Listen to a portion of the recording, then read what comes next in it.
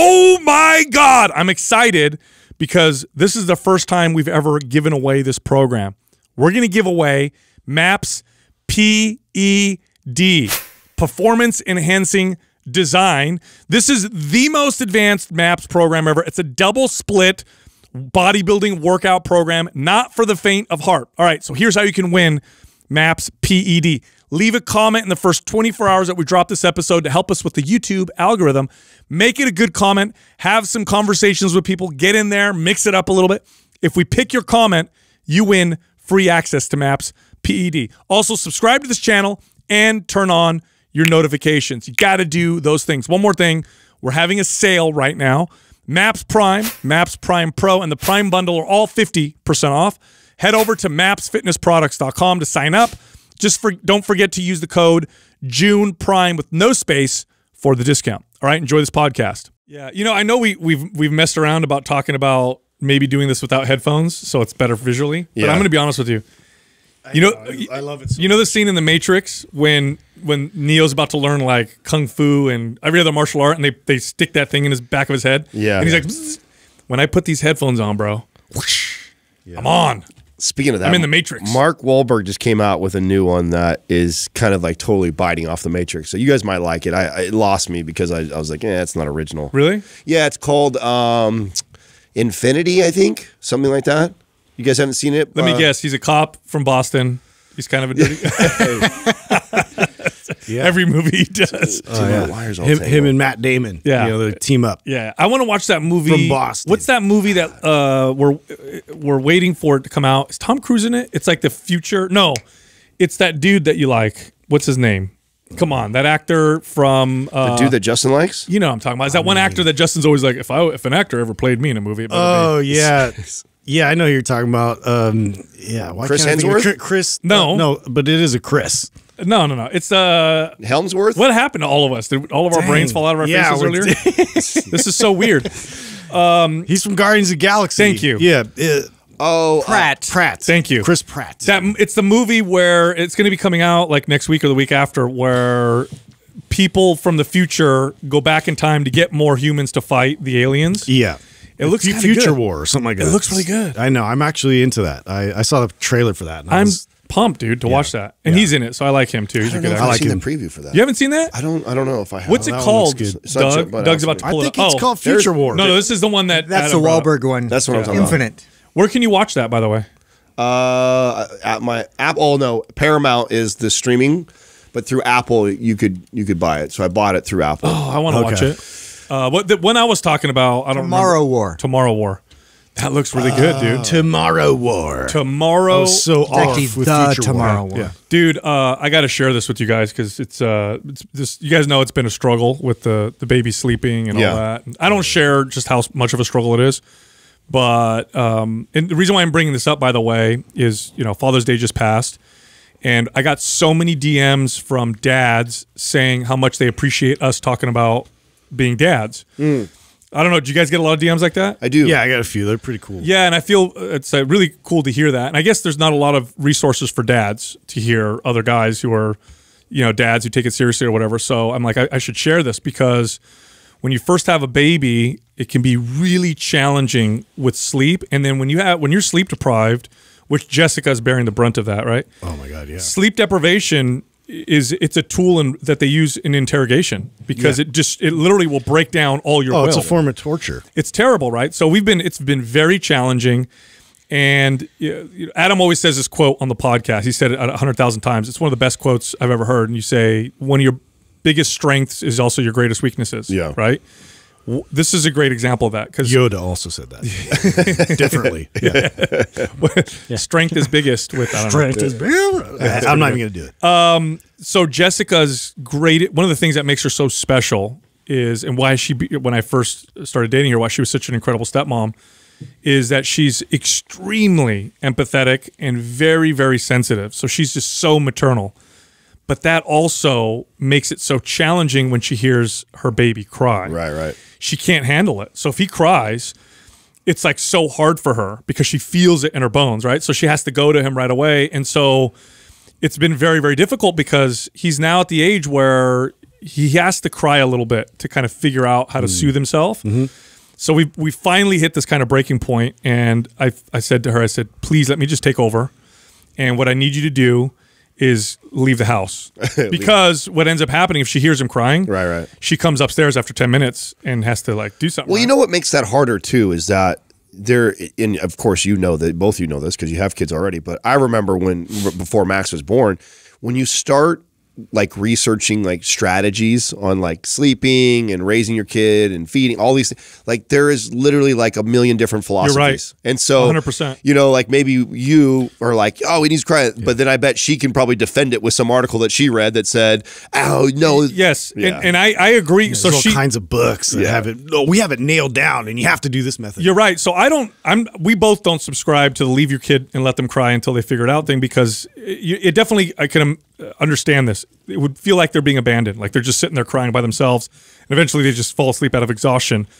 I don't do that. But what I do, and I remember this when my oldest is 15 now, I remember when he was a baby, he would have challenges sometimes sleeping, and what I would do is I would go in there, I'd pick him up, and he'd cry and squirm in my arms, and I would just provide a safe space. I would just hold him, I'd let him squirm, let him cry, wouldn't let him hurt himself. And he had to like work out that energy. And then eventually he knows I'm there. Obviously I'm touching him, but I'm not talking to him. I'm not like shaking him or trying to like, I'm just providing that space, and it would work. So what I did with him, in which, commend my wife for having the courage to do this, because it's really hard for her. She went outside. I took the boy. I said, all right, we're going to lay down together. So I laid down and I put my arm around him, put my hand on top of him. Yeah. And of course he's like, after about 10 minutes though, he starts to kind of, in between the cries, you can hear him start to settle down, falls asleep. Then I pick him up, put him in the bed, and I purposely allow him to wake up because he also has to figure out how to fall asleep on his own. Right. Put my hand on his chest. Yeah. Again, crying, about 7 minutes, falls asleep. I've now done that 4 times in a row, and it's getting like better and better. Yeah. So we're like turning the corner, and so I'm like, oh, thank you, honey, for letting me try that. Man. Yeah, because it's really hard. Like if he cries, boy, does that, And again, I know that is her. It's one of her. What really makes her special is she's like when she talks to kids, she understands kids. She knows what they're feeling. She really did. I remember when we first started dating, she would talk to my daughter, and I remember being like, oh my God, I didn't even think of that. Like, you totally understand her. Yeah. But also because she feels so much, it makes it really hard. But now you guys were actually exploring even doing like a sleep specialist, right? Are you still going to do that, or what's your thoughts on that? Yeah, so we're going to work with, I don't want to talk about them yet, because if they're good, I want to give them props. Right. But if they're bad, I don't want to give them any props. So throw some shade on them. Yeah, so we'll see how it works. But you're definitely going to do it. I didn't know if you were going to do it. I know you guys talked about it. I didn't know if you guys... They came highly ranked. We got great referrals from other people, so we're going to try that. So we'll see. I'll let you guys know what's going on. But I feel like we're turning a corner because he's starting to... And the thing is, he associates... her, because the only way he calms down with her is if he's attached to her. And so then she takes him off. He's like, ah. Yeah. So I'm like, let me do this for a second. Let me see if this will work. And it seems to be working. Yeah. So, man. Good. So dads and moms out there. There's some light, in there. This shit is hard, dude. It's real hard. It's hard, but it's so revealing too. Like you said, your biggest strengths are also your biggest weaknesses. It's just one of those things that gets even more intensified when you have a little one like that is a complete reflection of that. And you learn so much more than just that one thing. Like as they grow up, you start revealing these other personality traits and things you see. You're like, oh my God, is that me? I didn't realize that was me. I was talking to Courtney about this a little bit with, the way Ethan acts and stuff. And he's just, he hams it up every now and then, and he'll dance or something, when we're in the grocery store and all this. And I'm like, dude, where does he get this from? And she's like, dude, you do this all the time. You don't know that's from you? I don't realize it's like a tick. I just start doing a show or whatever. I'm just like, hey. I think that's the hardest part of being a parent is probably owning that the kid is a reflection of you in one way or another, and all the way at their age, even at the age that you're dealing with right now. It starts right away. And you don't want to think that right now. You're just like, oh no, they're too young. No, they're already picking up on your energy and stuff like that, and they are these little mirrors of you. And so owning that as a parent. No parent wants to admit that Good it's like, and bad. Yeah. Because like my oldest son. yeah, we all want to admit the good stuff. Like, yeah, he got those smarts from me. Oh yeah, look how fast. Yeah, but you never want to admit the bad shit. Yeah. Like my oldest son, right? He's 15, and he can be so fucking cynical. Like he'll break shit down, and he's like super like, oh well, yeah, that's because, and it's annoying as hell. But it's like that's me, dude, right there. That's so me because I can be very cynical as well. And then I'll try not to. My tendency is to like push back and argue and debate. But he also takes after me. In this case, he'll debate until he'll never cows come home. Yeah, I was gonna say he'll never submit. No, he's good at it. He'll find angles and find ways to whatever. So I'll step away because Jessica's like, the harder you push, the harder he's gonna dig his heels in the ground. I'm like, which is just like you. exactly like we do. It's so annoying. Anyway, did you guys have good Father's Days? I did. Yeah. I actually spent it in a blazing inferno.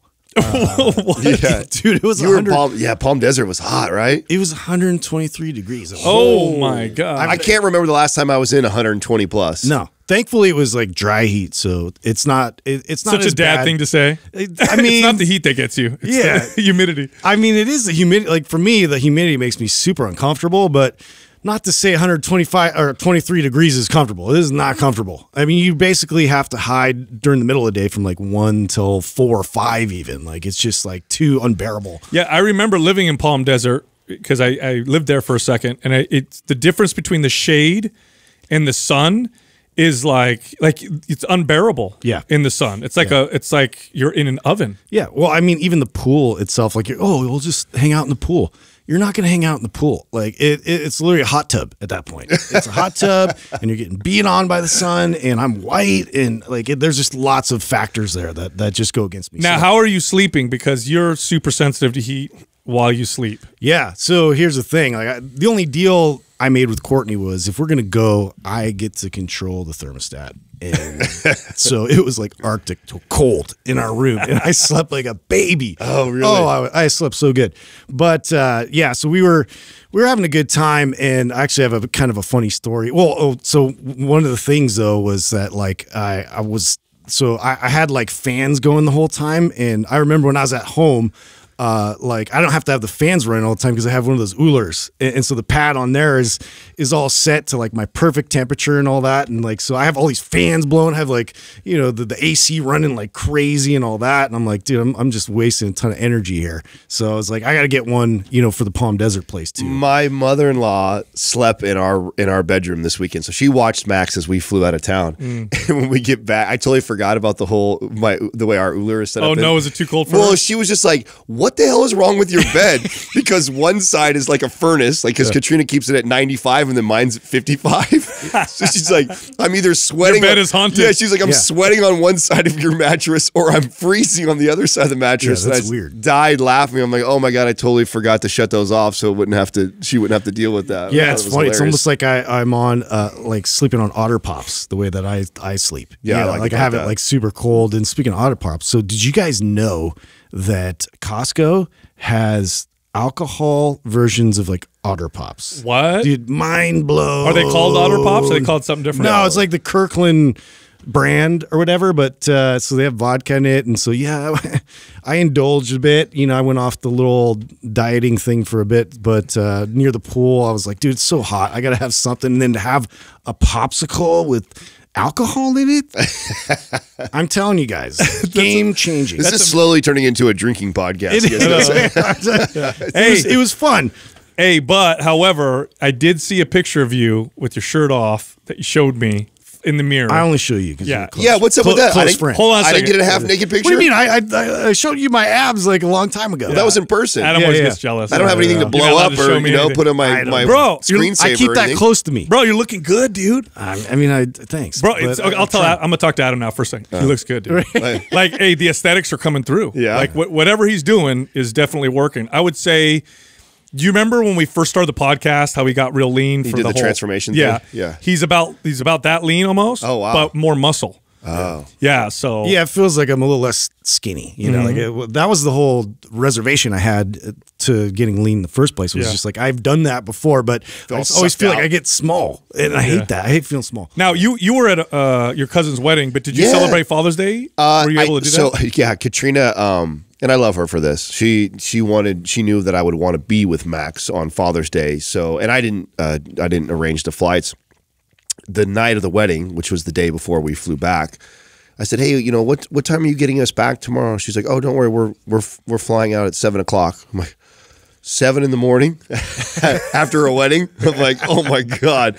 So yeah, I was a little tired, but yeah, we were back early. I mean, I got back before Max's first nap and got to do our traditional thing where we listen to music and he cuddles all up next to me and stuff. So. I love watching you with your son, by the way. Oh, I watched you when we're at the baptism. It's so good to see you with your kid. He's so close to you. Oh, we're extremely close, to a point where I think that everybody gets a little bit jealous of the two of us because we're so tight. And I want to believe that I'm going to be able to keep this forever, right? So I'm as a dad, I'm on this mission of like, because everybody tries to say, oh, enjoy it while it lasts, and then he just takes off and then he doesn't care about you anymore.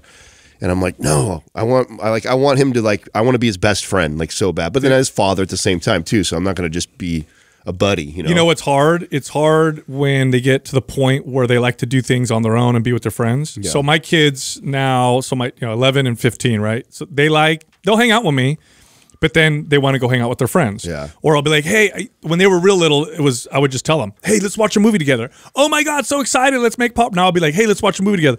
Actually, I'm going to be meeting up with my friends online. And my daughter's like, I'm not really into that movie. And I'm like sad on the couch. Like, oh, man. Speaking of which, dude, Fatherhood. Have you guys seen that with Kevin Hart? Yeah, I watched it. Oh, bro, my God, bro. I don't know if I want to recommend it because Katrina and I How much did you cry? Okay, so I watch it while we are in the hotel room in Laguna, right? And while I'm away from Max. Oh. And I think oh, bro, terrible idea. I'm like, and we looked at it, I saw it was trending like #1 or one of the number one shows on Netflix right now.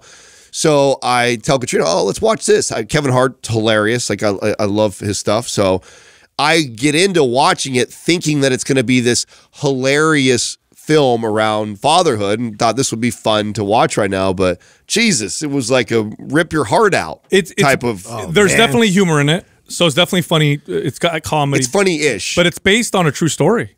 Did you know that? I didn't know that. Which makes it even more hard to watch. Yeah, that's really hard to watch. So, I mean, I'm not going to ruin the story because it literally tells you in the trailer, but it's this husband and wife. The wife, they have a baby. The wife dies. Yeah. That's how the movie starts. He is raising his daughter, his infant daughter, by himself.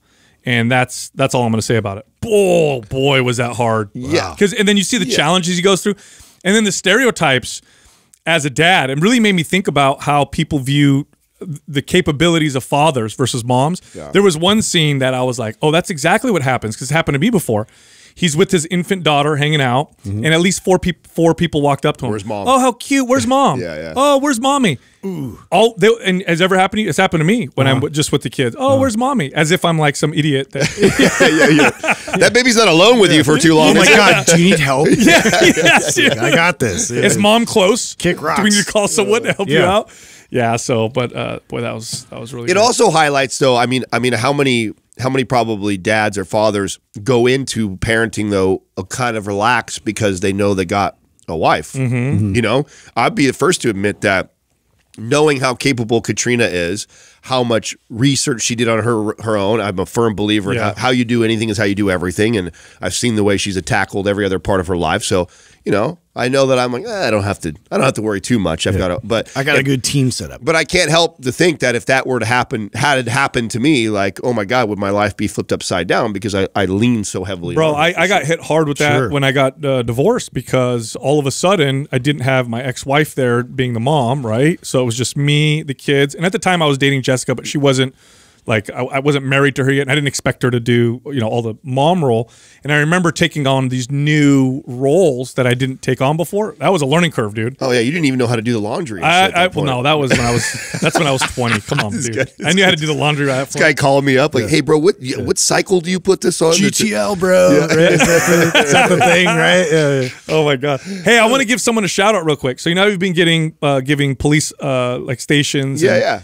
We got, there's a post office. It's written up there. New Bedford, Massachusetts downtown post office. They all listen to the show. The post office? Yeah, dude. Oh, no way. Yeah. So shout out to those. All right, postmasters, because you talk about their calves. That's funny. That was probably that was in the DM. Oh yeah. Yeah. Oh, you're right. You're totally right about the steps. Yeah, we all have impressive calves. Yeah, we've all got really nice. Yeah, tell Adam from all this. Fuck you guys. It's like, ah, man. Yeah, from all this, from all this walking. But anyway, but Nice. I ran into a couple listeners at the wedding. I thought that was really interesting. So ironically, this was family or friends? No, so friends of my family, right? So my cousin Brett, who the audience probably doesn't know this, works for the company. He works with my uncle Casey, who's part of the marketing team on the back end. And I just assume that if they know him, they know he works for Mind Pump. So I would assume that they would, if they know who Mind Pump is, that they would have made that connection. But no, they did not. And so 3 different times at the wedding, which was really small, they had to, which by the way, imagine this, right? So COVID, sorry, I'm going left and right here. They have a wedding, 250 people planned.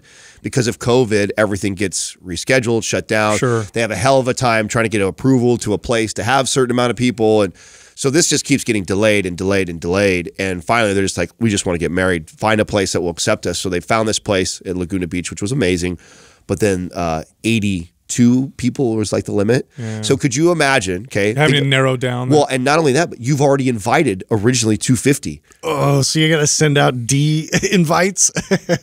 Imagine, Dang, could you sorry, just think about the stress that would cause a couple getting married. Of course. Like, and how do you make those cuts? Well, even just for me and Courtney, we went through that of not inviting kids and like having to tell some of her family members that has a lot of kids, and then some of my family members. That was definitely challenging. Yeah, so I can only imagine. What was it? What did they say to them? Like, I should shout them out because at least the two I remember. We did a raffle. Yeah. Well, Adam made the cut. Yeah, so. Michelle and Patrick were the two people that I met. They were awesome, and so shout out to both of them. But yeah, they came up, and everyone's always so polite when they walk up. Do you mind if I ask you a question? I'm like, yeah, of course.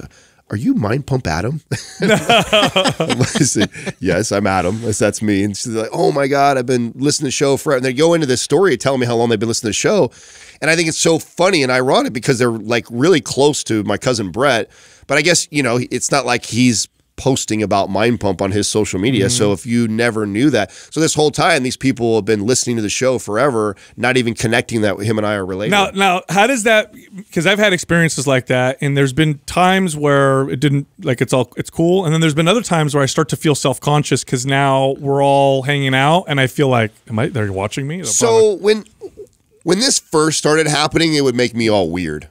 Yeah, like when it first started happening, it would make me feel weird. I'm a little more comfortable with it now, right? I'm more comfortable. And I think I'm more comfortable because of how much more we're established. It was weird when the business was really brand new. A lot of people didn't know what podcasting was. Then you have this random person who's, say they're a fan or a listener, and then other people stand around like, what the hell is a podcast? What do you do? So because it's evolved so much, we've been doing it. That's happened now a few times. And I really I'm really happy for the way that it all progressed for us. So, I feel like it always kept me level-headed and never made me feel like there was a moment of like, oh, nobody knew us, and then all of a sudden we're like famous.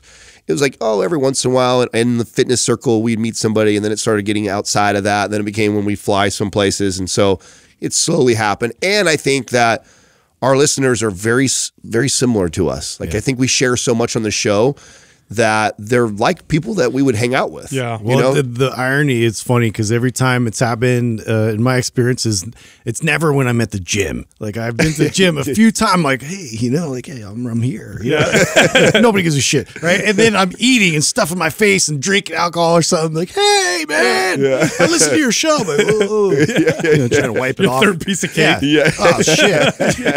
Oh, this is Have you been watching me this whole time? Yeah, this is low carb. Yeah. Low carb cake. Oh, it's so true. That's great. So it was a nice wedding? Oh, it was beautiful. Yeah. It was beautiful. They are right on the rooftop of this this hotel, the inn at Laguna Beach. And it was beautiful, viewing the ocean and stuff like that. And it was overcast all weekend. Like they call it June gloom over there, very similar to like over in the Monterey area. But I mean, for photos, I'm sure it's going to be amazing because, right, Doug, and that overcast, sometimes the best photos come out of that, right? Yeah, that's true. Yeah. So I mean, and then it was I'm in a suit, so the fact that it was, it wasn't as hot as it could have been. So. Did you get the fitted shirt? It's better. Is that what you were wearing? On one of the nights, yeah, I finally got my. Is it a game changer? Yeah, it is. It makes a big difference. Yeah, because when you wear dress shirts, if you're fit, so you'll be more muscular, right? You have a smaller waist. They don't make shirts off the rack for people shaped like, especially you. You're such a wide shouldered, Yeah, I'm like small waist guy. I'm like a double XL shirt for my width and shoulders and stuff, but like a medium for your, like so you look like you're wearing a dress. I look like a clown. Yeah, I can't stand. That's why why you're wearing the vest, like to kind of cinch it in. That's actually exactly why I wear the vest a lot. A lot of people ask me, they're like, "Oh, man, you were really nice. What's with the vest and stuff?" And part of the reason why I do that because I feel like I look sloppy. It looks like I'm somebody who doesn't know how to dress themselves because their clothes are oversized. Then it gets all puffed out. Yeah, it looks like I have a dad who let me borrow his shirt. You know what I'm saying? It's like, no, that's not what happened. Or you lost a lot of weight. All of a sudden. Yeah, but what it really is just I've never. I mean, and I get the custom neck and everything else is that way, but I've never gone and had the waistline. Big difference. Yeah, it makes a huge difference. Yeah. So. I've had to do that. I did that the first time I did that was for my cousin's wedding, and I was his best man, and I said, what the hell? Let me see what the deal is. Never again will I wear shirt if I'm going to a nice event. If it's not that big of a deal, I don't care. Yeah, huge difference because you don't get that huge ballooning crap look at the bottom of your shirt. You know what I mean? Looks way better, dude. So I did have a funny story that happened like Father's Day. This whole thing, like it was supposed to be relaxing. Like the kids were waking up, helping, trying to serve me bacon in bed and all this kind of stuff. I'm like, cool, awesome. And so Courtney was putting up new framed pictures, and they didn't really work out. And so before that, I had taken this huge thing of cardboard, and basically I couldn't throw it in our community because like they get all pissed off if you put like a bunch of like big amounts of trash in there that everybody puts in at the same time. So I'm like, whatever, I guess I'll go find some random dumpster to throw this in. That's illegal, by the way. Yeah, right. So allegedly I did this, and I have a friend.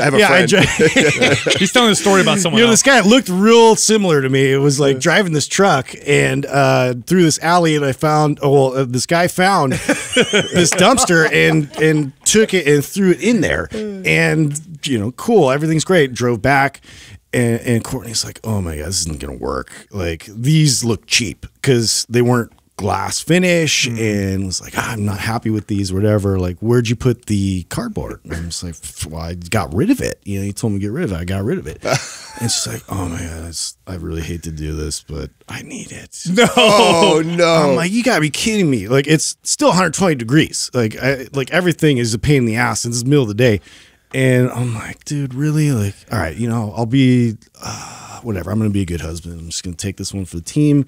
And I'm like, okay, I'm gonna go back. And it's one of those dumpsters. It's like, you gotta climb in. You have to climb all the way in. Oh my god! There's no way. And not only this, like, so there's a store right next to it that was with furniture, and so it was like cleaner and all that, like the dumpster. I went on the side of the restaurant. Oh, right? That's the worst dumpster. So you have like all this shit in like there, Chinese food and shit, dude, sauce, beer like spilled on it, and I'm like looking, I'm like, dude, this is good. And she's like, can you grab it? And so I had this broom and I'm trying to scoop it out, and then my arm got on the top of it, and it's 120 degrees, so the whole thing heated up. Dude, I got like almost had a 3rd degree, bro. I'm not getting it in, and I refuse. And then I'm like, you know what? Like, I know this one place. So there's this consignment store that always has cardboard, and they're like smart, and they're even like, hey, you are a problem solver. So I'm like, this is where we're going, and so we go. And I'm on my way, and so we kind of like drive around in the back, and we're like, grab it, and I feel so weird. I'm dumpster diving. Like, that's my day. That's what I'm doing. I'm dumpster diving today. Happy Father's Day. Hey, happy Father's Day. Grab it, throw it in the truck. We're like, oh my god, this is so stupid. We're making jokes about it, and like, this is where we are now. We're dumpster diving. And I think taking garbage from dumpsters is illegal too. Anyway, continue. Again, this is all hypotheticals. Is that true? I think so. I think they can't, and nobody's going to care. They offer it usually when I'm there, though, to like pack. That can't be true. I know your furniture to make sure it doesn't. I know dumping in other trash cans is illegal, but not taking out. Yeah, I think it is because people it's still technically your property, or something? People will steal do like identity theft stuff. Nobody cares. I didn't think. Okay, that's a good point. Yeah, if you ever see someone completely hypothetical story, but so I get back in the truck, and we're making jokes, and I get back onto the freeway there, the road, and I start driving away. We're like, haha, have a good time. it flies out of the back. I totally forgot like that. It just like took form and just flew out. And I started laughing. I pull over and I start running to go get it. I'm in flip-flops and I'm just like running to go get it. And then it moves and I'm like, oh shit. And then I wait. And then a fucking bus just runs right over it, smashes the whole thing and like rips it into pieces. And I'm like, no. I like grab it. So like part of it I could still use. And so I'm like dragging it back to the truck and we get back and oh my God, like everything that went wrong could have gone wrong. Now, were you able to return everything? Did it work? So eventually I like cut it, pieces and like made sense of it and it actually worked. So, oh my God. There you go, dude. So there is some lights. And then add in it's 120 something degrees too on top of all that. Yes, dude. Wow. It's so anyway, so she's like, oh, I owe you one for this. Running, yes, you do. Running in flip-flops has to be the most unmanly flap. Hey, what? You know what? So what was the gift? Remember, we never got a chance to. What did you guys get from the wives? What was you had a box that you were waiting to open, and we never talked about it on the show. You never told us. Yeah, that's right. Is it she got me this backpack. Appropriate? Oh, okay. Yeah, she got me. I have another story. Yeah, I was gonna say he was like hesitating to say it. Like, another story. Yeah. About it was a big penis pump. She finally found one that fits. Yeah, I know. It's like it could get bigger. I don't know. It could. Yeah. So I got a backpack, Sorry, leather Doug. backpack. And so it was really cool. I was stoked on that. But yeah, no, when we first got to the airport and landed, I was there with Ethan. We were like waiting for our bags and all that stuff. And Courtney went on to go ahead to make sure and get the rental car. And I'm like, oh, good. And so we found the bags. And so I'm grabbing all of them. And Ethan's kind of dragging his bag and Courtney's bag. And we're waiting there for the shuttle to arrive. And he's like, Dad, Mom's bag is buzzing. Oh, what? no. Mom's bag's buzzing. And I was like, my whole face like turned white.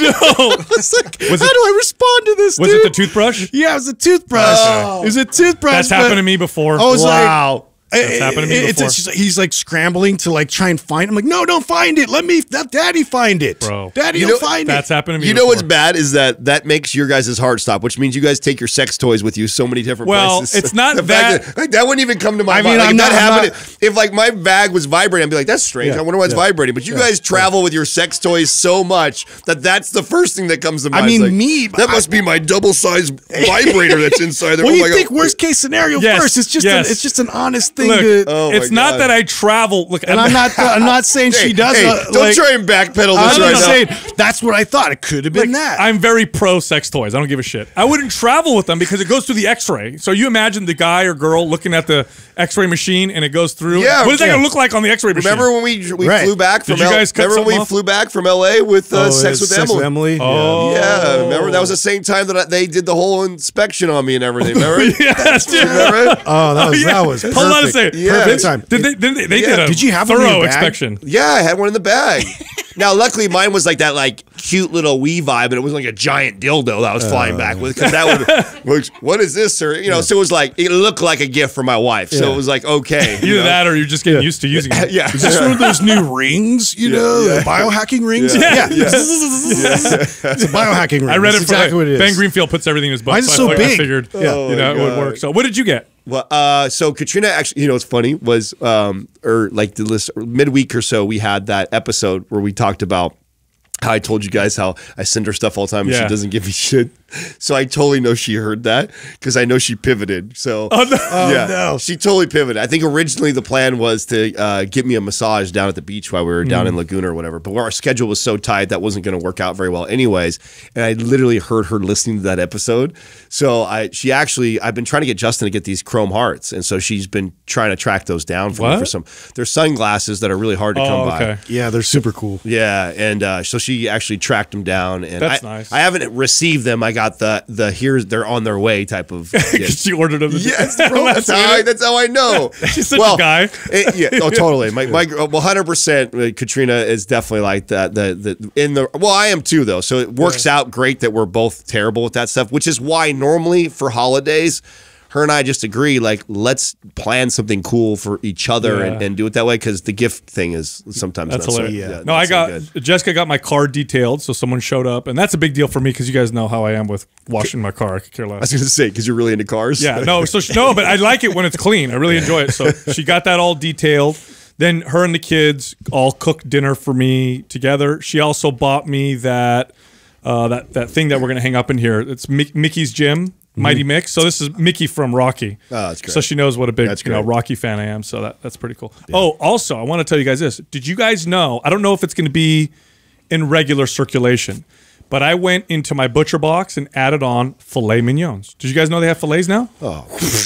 Yeah, so I know you're a huge filet fan. Okay, so I haven't had them yet. I'm going to be on that immediately. I haven't had them yet. We're having them tonight, but they're the 6-ounce like center cut fillets. Oh, you already got them coming, huh? No, I have them already. I just haven't cooked them yet. So they're defrosting right now. So I'll let you guys know what the deal is. Wrap that in bacon and call it a day. Did you ever go get the sous vide, or have you guys do you not use that? It's so funny you brought. Okay, so we were talking. Literally, Jessica's friend came over, and I was talking about the fillets. I'm like, oh, they came because the butcher box came the same day, and her friend is subscribes to Butcher Box, and she was saying that the fillets are really good. And Jessica is a huge fan of fatty cuts of meat. Yeah. And so she's like, but so she's like, isn't a fillet lean? I said, it is, but it's very tender. The key is to make it not to go past medium. That's why I brought that up. Yes. And then I talked about the sous vide. Yeah. So explain that, because they were both like, that's gross. What makes the sous vide so great, especially for fillets, because filet is one of those things that's an expensive cut. It is a leaner cut. You easily can screw it up, and it's also really thick, so your timing is off. Like most steaks, you have to get it room temperature first, do the whole deal. Yeah, right? and the sous vide just guarantees you to cook it perfect. So now, when you pull it out, you sear it. Yeah. Okay. See, that was the thing that she was like, "Oh, that's gross." I'm like, "No. I think he sears it." Yeah, you cast iron, keep the juices in. Yeah, cast iron skillet, or you could do your barbecue really hot and do it, but you do a little sear on each side. So what I recommend, and Doug can chime in because he's probably even more an expert at this than I am, is cooking it a little under perfect for you. So whatever if you like medium or medium rare or wherever that temperature is that you like, and that's the key to anything like this. You got to kind of do it a couple times to figure out, oh, that's when I set it at 129 or 132, it's perfect. That way you can finish it. Yeah, and then you know that you're going to probably sear it for 1 to 2 minutes, so because you're going to do that, you're going to cook it a tiny bit more. So I would barely undercook it, and then it cooks more. Doug? So you sear after? Yes. Okay. Yeah, I like mine medium rare. So I'll probably sous vide it at 130. Yeah. And then, medium rare is 135. So when you sear it, brings it up to that. I'm thinking about getting one because you guys have almost sold me. Yeah. The only bad thing is another kitchen appliance. Like, really, am I going to? Yeah, but it's little. I know. It's tiny. It is, huh? Yeah, it's just a little. It looks like a little rod like this, and it just sits in the pot or whatever. And then they make. Remember when I first brought it up, people were like, they make these that are non-plastic bags. The silicone. Yes, yeah, there you go. Silicone bags that you can cook them in. So.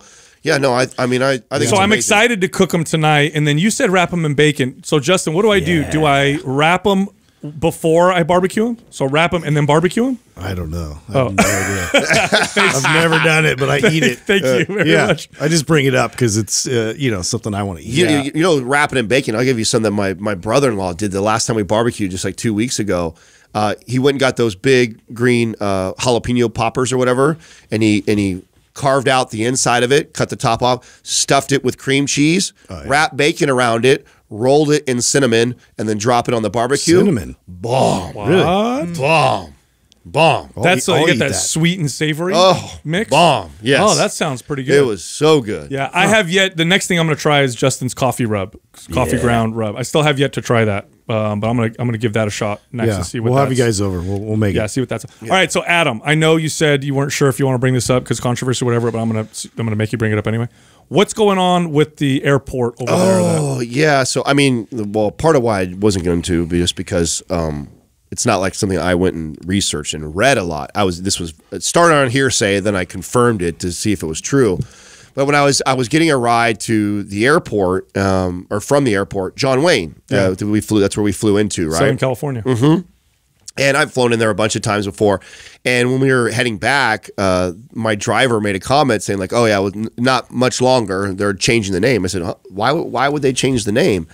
And I guess that John Wayne, back in 1971, had an interview with Playboy magazine, and made some racist or sexist type comments, and so they're going to. What was the comment though? You told me it didn't sound that bad. Yeah, so it's something. I think he alluded to the Black Panthers being, lazy. So that was the thing that he said. Yeah. Well, again, like I said, maybe Doug can. Oh, there we go. Doug's pulling it up right now. Oh, yeah. So he's. I believe in white supremacy is what. Well, no, that's the article. So that's again, you got to. That's all. You know what the problem with all of this is, by the way? Not defending. If that's true and that's what he said, not defending that. Yeah, but it's an endless rabbit hole. Yes, and it's selective because here's the truth. This is what I'm going to say right now. This is the truth. If they're going to cancel people consistently, the Democrat Party, and I'm not a Republican, you guys know I'm very libertarianish. I go between both parties. The Democrat Party wouldn't exist. They started slavery. They fought to keep slavery. They fought against the civil rights movement. They were against women voting. I don't know why they're not being targeted by the same, and I know why. It's because they're the ones wielding the power. They're the one doing the targeting. It's ridiculous to me. And you can't do this. You can't judge past behaviors by current standards because current standards change, and this is a good thing. Especially celebrities. I mean, you could find some bullshit any celebrity said on, like, it doesn't matter what ethnicity they are. Forget that. Just anybody said. I mean, we move forward. We progress. Go back 50 years. I mean, this just everybody said shit. So I don't idolize any of them. It's just interesting too. I mean, it just went viral, right? In what 2019 is what the article said, Doug. Yes. Yeah. So it's like, I mean, it's something that's been around since 1980 something, and then because of obviously the climate over the last 2 years has been so crazy that, somebody came up and found this and then is doing it. It's just, this is not how you fix the problem, by the way. This is pretending to we changed the name, problem solved. It doesn't do anything. That's kind of whatever. Yeah, so focus your energy on important things, in my opinion. Speaking of my driver, this guy was so cool. Angelo was his name, Italian guy from New York. That's what my brother's going to name his baby coming, by the way. Angelo. Yeah. Real cool guy, man. And we just started sharing some really cool stories. Like on the way there, we ended up taking him on the way back too because he gave me his card. He says we were asking him, "Oh, how long have you been doing this?" And he was, Uber driver, right? And then he tells me that he's also a private driver. And I said, "What do you mean, like private driver?" He's like, "Oh man," he's like, "Yeah, I started it up a couple of years ago." I'm like, "Well, what made you go from Uber driving to private driving, and what was that transition like?" He's like, "Well, actually, it's kind of a crazy story." And then he tells me that one time he's picking up the airport, and he gets this lady, and she, he says she was super friendly. He was going to open the back door for her. And she goes, "No, I'm not going to sit in the back. It's just me. I'm going to sit up front with you. That's weird." And so he's like, "Okay." So he lets her in. She gets in the front seat. It's Lucy Liu. Oh, cool. And they start talking and sharing like their childhood and stuff like that. And they connect right away. And she's like, "You know what, Angela? I want you to pick me up from now on. I fly down here I guess she flies back and forth between Laguna and New York all the time." And she goes, I think you should start up a private service. And he's like, what? He's kind of like, she's like, no. I guess she has business cards made up for him, sends it over to him, instantly hooks him up because she has a private jet that she has 6 ways with like 6 other, like a Netflix producer and some other actors. So he's private for them. Yeah, so that's how it started. Now he's got a company in Las Vegas and he does this all the time on top of like his Uber side hustle too. That's great. Huh. Yeah, and she literally like set him up for private driving. And what's so funny was that before this story came out, like I was telling Katrina, like I was like, man, some people are really take this Uber driving to the next level. Like I get in, first of all, on the back seat, he has the passenger seat moved all the way up so I can and he's in a nice Cadillac, right? So my legs can fully extend. There's 2 different iPhone or Android phone chargers that are ready to go there. Center console, you pop open. There's all different gums and breath mints. There's tissue over here. There's water bottles on the side of the door. I mean, just like it makes you feel like you're getting into like a limo or a really nice executive car that's taking you around. I'm like, and I was commenting to Katrina like how professional and smart that is, because then you get someone like me who appreciates it, and I asked for his card. That's how this whole conversation went. And then I paid him extra when I messaged him because we're flying out early. I'm like, "Hey man," I said, "would you be interested in coming to pick me up?" And he goes, "What time?" I go, 6 a.m. And he's like, "Yeah." And there's like a long pause before I get the response. He's like, "Is 75 okay?" I said, "Well, how about 80 cash?" And he laughed out. He's like, "Laugh out loud. Yeah, I'll be there in the morning." So, but I mean, I appreciate that. So that's, you meet somebody like myself who does appreciate those things, and then I think takes care of someone like that. What caused all that to happen? Competition. Yeah, right? I'm old enough to remember before Uber and Lyft and all those existed, and there was no competition. Yeah, just taxis. Taxis were shit. Smelt like dirt and freaking And they- cigarette Just smoke. mean and just crotchety assholes. And they could give a fuck. Yeah. And they didn't care because they were the only show in town. Now you got competition, so you have opportunities for people like that to do a really good job. Yeah, yeah. Hey, real quick, head over to mindpumpfree.com and check out all the free books and guides that we have on fitness, health, fat loss, and even for personal trainers. There's even stuff there for personal trainers. Mindpumpfree.com. All right, enjoy the rest of the podcast. First question is from Zelen Castiat. How much protein can the body absorb in one meal? Is there a limit? And if it exists, what is it? 20 grams, 30 grams, 80 grams? Yeah, I like this question because it gets asked all the time and because it highlights something that is annoying in the fitness industry, and that's this. A lot of the information that we start to believe to be true really came from marketers and advertisers trying to market their products.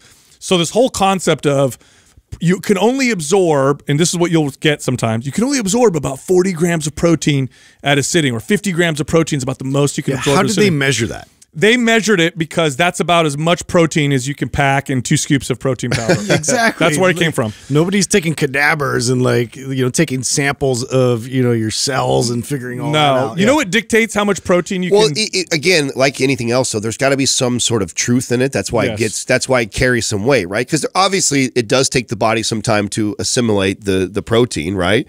And I'm sure but here's the thing: there's such a wide individual. Everybody's different with Yes. that. Yeah, right. And if you're fasted versus if you were fed, if you're somebody who's 300-pound big person versus someone who's 110 pound, all those things change. So I bet there is kind of a round number that's close. Here's to that. what dictates how much you can absorb: your digestion. That's all. Right. So if you eat past a certain point and you feel bloated or inflamed or constipated or diarrhea, then you probably went too far. That's what dictates it, because here's what happens with protein. It's a slow process of assimilation. So if you can eat 100 grams at a sitting and be okay with your digestion, you're going to utilize 100 grams of protein. So long as your body needs it, then you're going to assimilate it.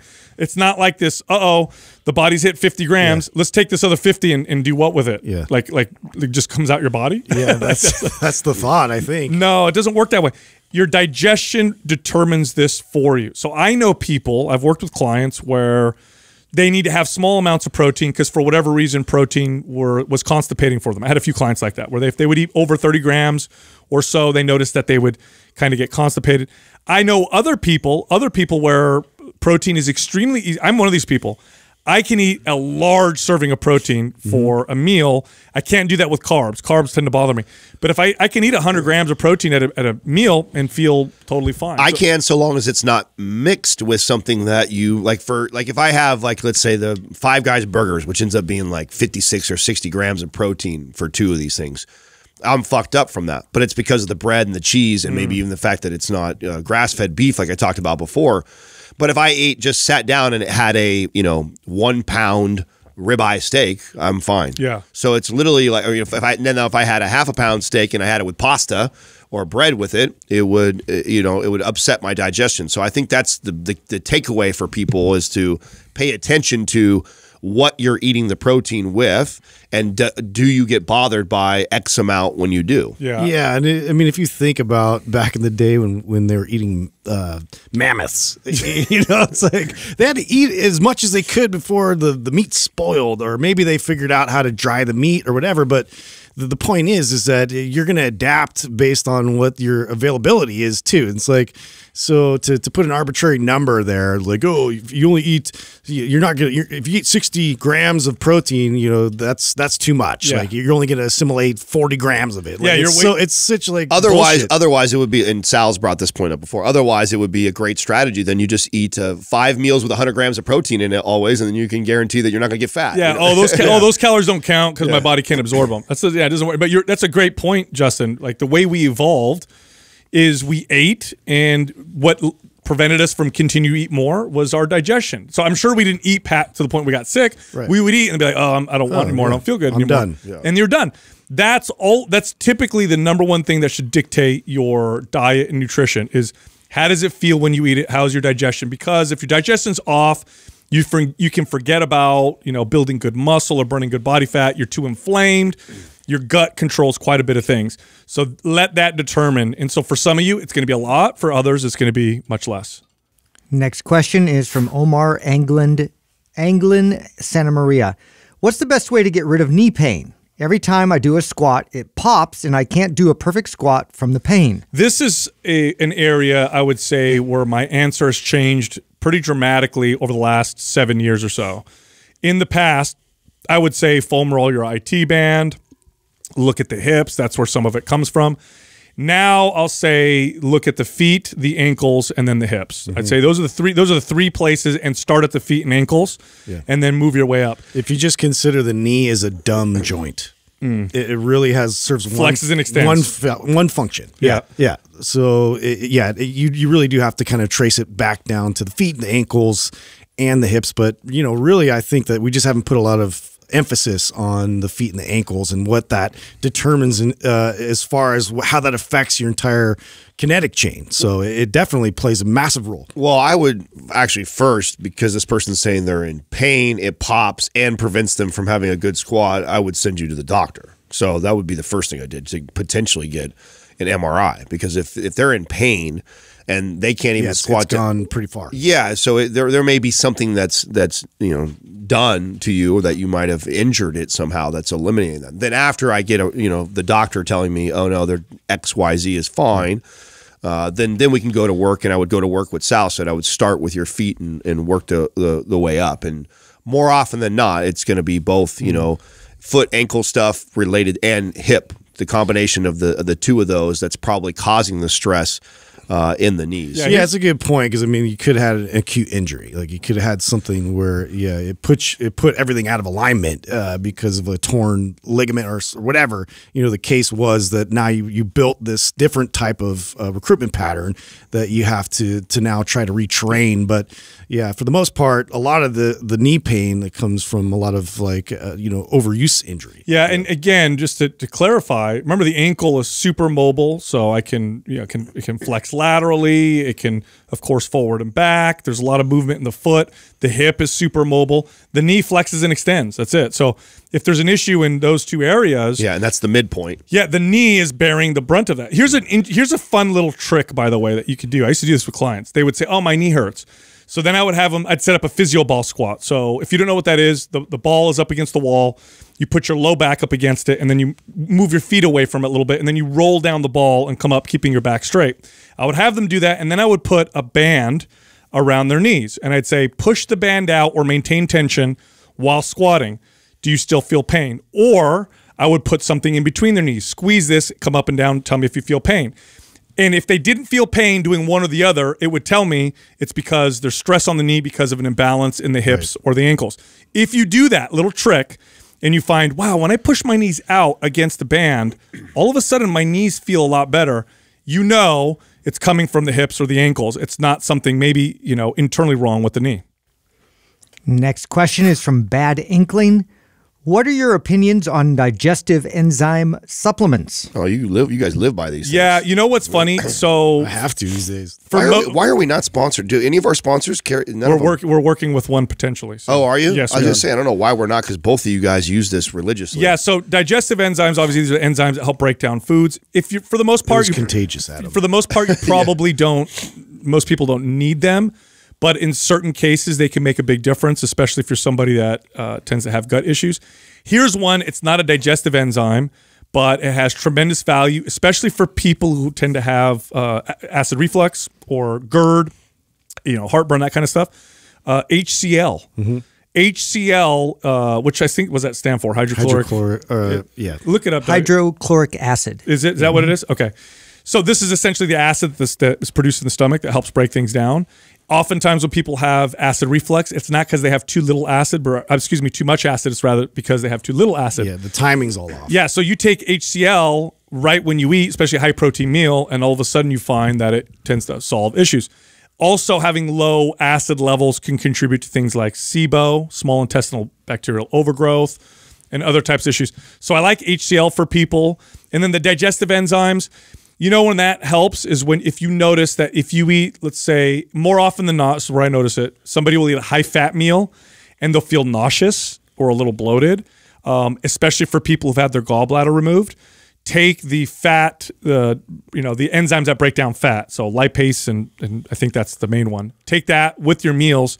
See if you notice a big difference. I've had clients have a lot of success with those. So I think I've asked this before on the podcast, but I have you explain it again, because when I hear it, the digestive enzymes, it reminds me very similar to like a prebiotic. How different are they? Like, what's the main difference between a prebiotic and a digestive enzyme? So prebiotics are things that feed bacteria.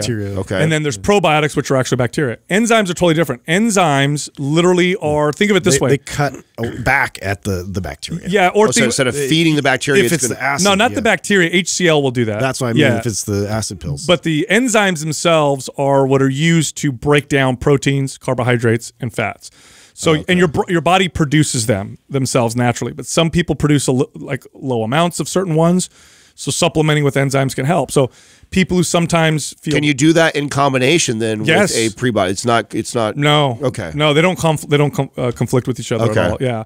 Now, here's where I see the benefit. If you're really pushing your protein intake and you're noticing that maybe it's affecting your digestion a little bit, and you're like, oh man, I want to eat this high protein, but my digestion's a little bit off. Try taking digestive enzymes. Well, I've noticed it. So I out of the three of us, I pretty much almost never use it, but I have played with it a couple times because you guys bring it up to the Tahoe house all the time. And I think it was one night I was going to have ice cream, or I was going to have bread or something I know that normally would bother me. And I took one of you guys to see, and I did notice a difference. Like I felt like it mitigated the bloat and how my stomach would be upset a little bit afterwards. I felt like it minimized that, right? In comparison. Yes. Now, here's something else that's interesting about some of these enzymes. So bromelain can be used as an enzyme to help break down proteins. If you take bromelain on its own, on an empty stomach, however, it's anti-inflammatory. Yeah. Very anti-inflammatory. It's very, very remarkable. It does help a lot with swelling. I've noticed that. Yes, dude. It's like one of the most effective anti-inflammatories I've ever used, but you have to take it on an empty stomach. Next question is from Audrey Smith, 19. What are your thoughts on psychedelics? Oh, gosh. Oh, yeah. Psychedelics. Yeah, it seems that this hasn't been as big of a conversation in our space. Like, I don't know, like for a while there was huge, right? It was like everybody was doing these retreats and and having these like totally crazy epiphanies that they were coming back with. And now all of a sudden it's not as much in the news. I think that we... okay, I'm going to speak for us, so you guys can correct me if you disagree. But I feel like, for the most part, used responsibly, we've been pretty pro with the stuff that's coming out around psychedelics. Now, I think that we took a stance early on to not talk about it because we were annoyed by the fitness space. I felt like, we were, 4 years ago, maybe more, when we had Stephen Kotler on the show. We had Jamie Wheel on the show, which wrote Stealing Fire and Rise of Superman, which they talk about the use of microdosing and psychedelics inside there. Flow state. Yeah, so I think we're all very fascinated with the research that's around that, and think used in the right environment can be an incredible tool, but like any other tool can also be abused. Yeah. And what we saw in the fitness space around the same time that we were kind of reading and going through all this is just, it became this trendy hip thing to go get high and bang hella girls and get everybody on psychedelics just and partying retreats with them and then trying to wrap in spiritualism on top of that, which that's all we saw. But yeah, there is a lot of value in them, and they're powerful tools, and it's cool to see what they're doing in terms of like psilocybin and some of the research there, where they're actually helping brain injuries and ways to address things like that, and also to treat psychiatric disorders. Yeah. No, it's the research on psychedelics continues to come out, and it's remarkable. But here's what's very clear. They need to be really respected, like very, very respected. I think because they've been so illegal for so long, which was stupid. This was a dumb policy by the U.S. government. By the way, the U.S. government scheduled drugs specifically to go after the counterculture. Targeting the hippies. Yes, the 60s and 70s, they were counterculture, protesting the war. It was a big deal. And they said, how can we throw these people in jail for expressing their liberty of protesting? I know, let's make the drugs they use the most illegal. So if you look at the scheduling of drugs, the worst punishments federally were for like marijuana, mushrooms, LSD, right? Which, and by the way, those are all tend to be the least addictive and safest in terms of physical potential effects, right? You know, other drugs like cocaine and whatnot can be way more dangerous further down the scheduling. But anyway, what that did, which was terrible, the side effect of that is because they were scheduled so illegal, there were no studies done on them. You had a lot of studies that were done in the 60s, early 60s, then they were scheduled as super illegal, done. And so the problem is in American psyche is we viewed psychedelics either as, oh my God, super scary, or oh, it's no big deal, they're super fun. This is what I did when I was a hippie or when I was hanging out. And this is so wrong. They're so far the research is very clear. They can be very effective to treat certain psychiatric disorders, depression, post-traumatic stress disorder. So crazy. The stat, I believe, is like 80 or 90% of all cure rate. Yeah. It's crazy. After one visit, I think. Yes, but here's the thing. It's done with a therapist who's an expert in the right environment, and the person is being closely monitored. These aren't people doing it in the field with their friends or at a rave or at some music festival. Pink Floyd concert. Because something this powerful that can potentially help solve post-traumatic stress can also cause it. There's been many cases of people giving themselves post-traumatic stress from taking too much mushrooms or acid and it causing problems. So it needs to be respected, but the science is remarkable. And I've said this early in the podcast, I'll say it again. I think that we're going to see psychiatric medical breakthroughs in the next, 20 to 30 years that they're going to be complete breakthroughs. They're going to blow away anything that we've done in terms of antidepressants or any other treatments. It's going to be crazy. Now, help me understand the science a little bit about this, because if I understand this correctly, the reason why it is so beneficial for these types of clients is, and what happens, right, when you've had trauma in your life is you can't get away from that trauma. It keeps repeating in your brain.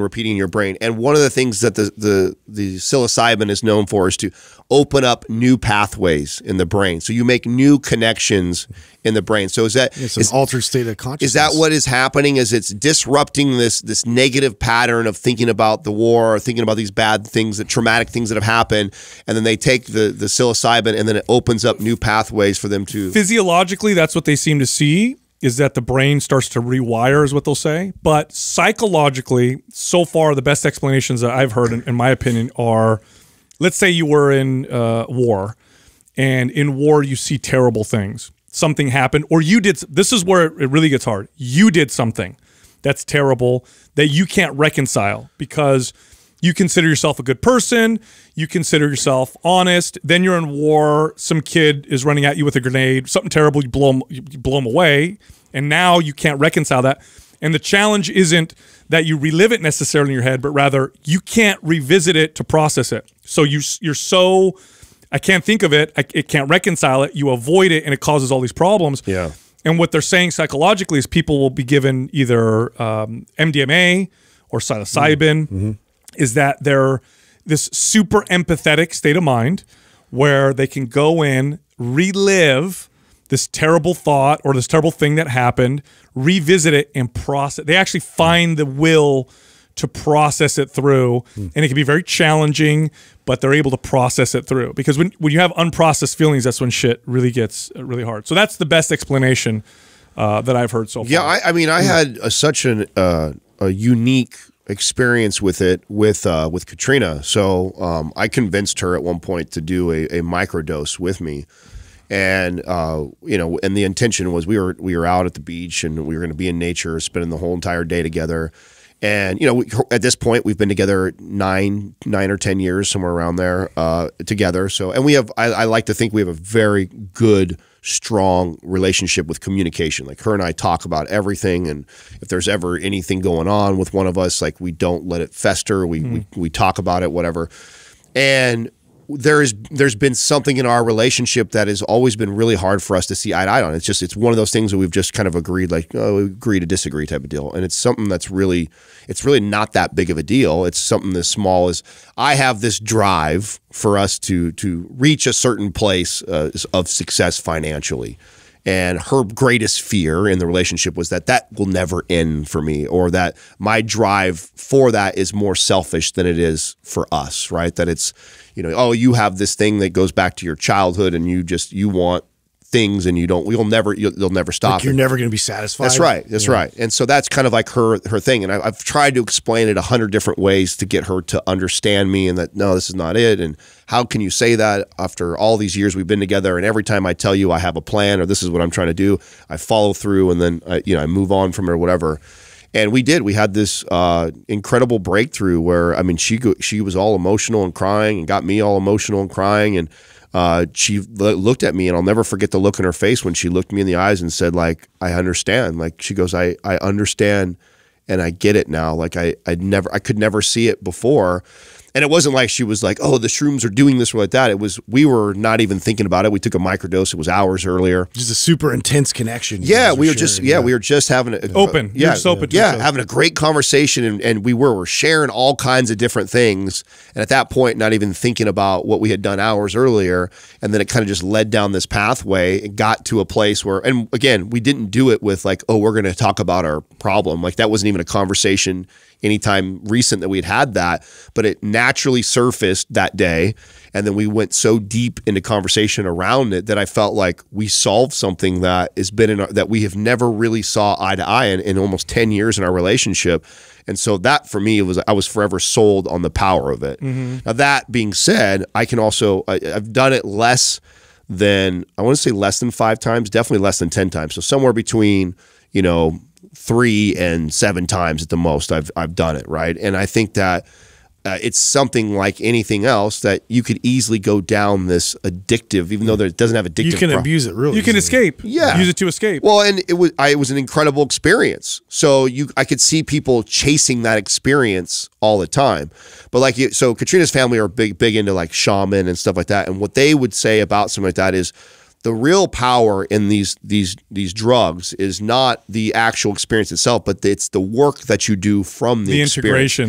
That's right. Yeah. So, and what I see a lot of people doing in the fitness space is chasing the experience versus, oh my God, I had this huge breakthrough. Now let me go back and put it to work and work on it in my life versus always kind of chasing the high. Yeah, that's, what that reminds me of? Have you guys ever seen that sculpture? I think it was at Burning Man years ago, but it's a famous sculpture of 2 adults. It's a man and a woman, and their backs are against each other, and you can tell that they're angry and pissed, and they're like facing away. And but then on the inside are like reaching for each other. Yeah, on the inside is 2 children. Oh, that's and what the it 2 is. children That's are trying so hard to touch each other. And it reminds me of that. Like, you have so much built up that when you're trying to talk to your partner, that sometimes it takes just to get out of that. Just get out of that space. Sometimes it means you got to just go somewhere else, or maybe take a microdose of mushrooms, who knows? But it's like you get out of your own way. You know what I mean? Otherwise, it's like you can't get through. Well, yeah, and I think that we try to analyze all the time, like just in, I don't know if it's the prefrontal cortex, we're just always in that sort of state of mind of like, rationalizing everything, whereas